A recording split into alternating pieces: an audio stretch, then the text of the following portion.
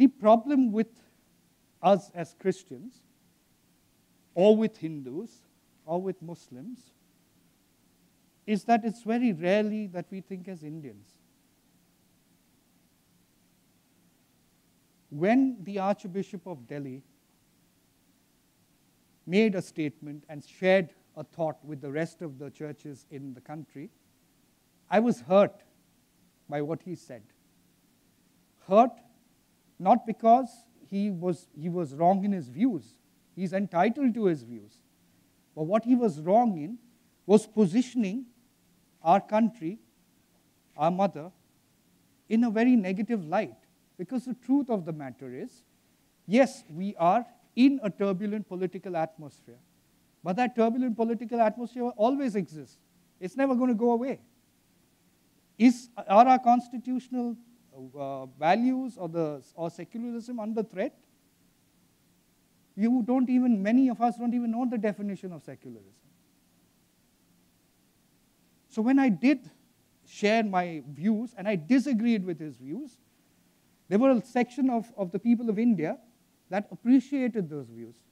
But there was a considerable section of people from the Christian community who branded me as an anti-Christian, as somebody who is against Christianity, as somebody who is a dog of Prime Minister Modi. It's serious. That's what they labeled me as. And you tell you the truth, it doesn't matter who's in power, whether it's Modi, whether it's anybody else. What matters is what we think. Today, the Christians have contributed a lot to this country. Yes, the Catholic Church has made mistakes. It continues to make mistakes.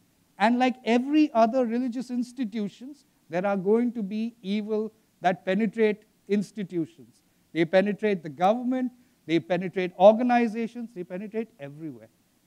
Today, when I take a stand and I demand the arrest for Bishop Franco, I am not doing this to prove that I am an Indian. I am doing this to show the people that even evils in the church need to be called out by the Christians, nothing else.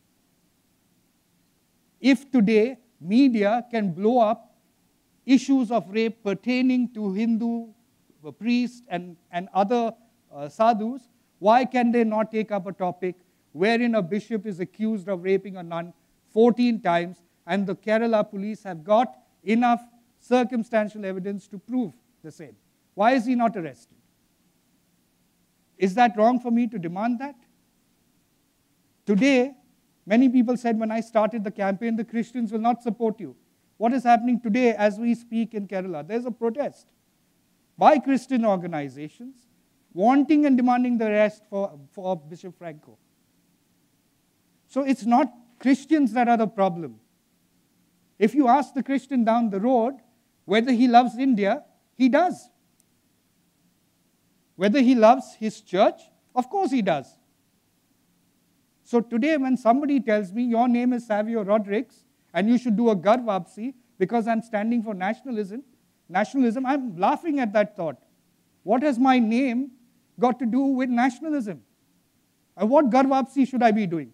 I am in my home, you know. Are you going to say that I'm an outsider? Just because I'm a Christian, am I not an Indian?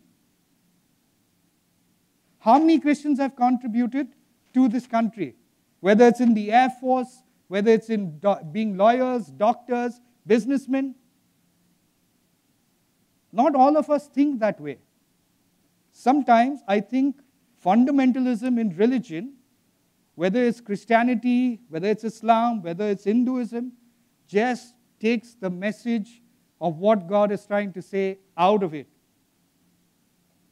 And you can't mix religion and you can't mix governance. It's not the same. It's just not the same.